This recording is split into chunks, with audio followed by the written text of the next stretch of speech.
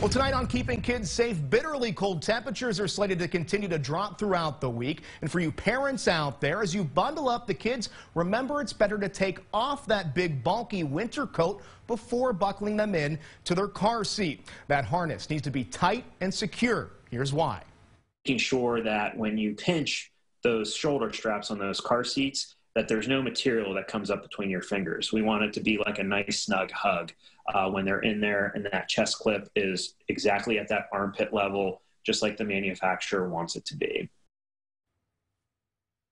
Child safety experts say that and recommend the kids wear a light fleece coat while they're in and buckled into that car seat, and then have that bigger, bulkier coat over their legs. That also helps them from overheating because they won't be bundled up for a long period of time.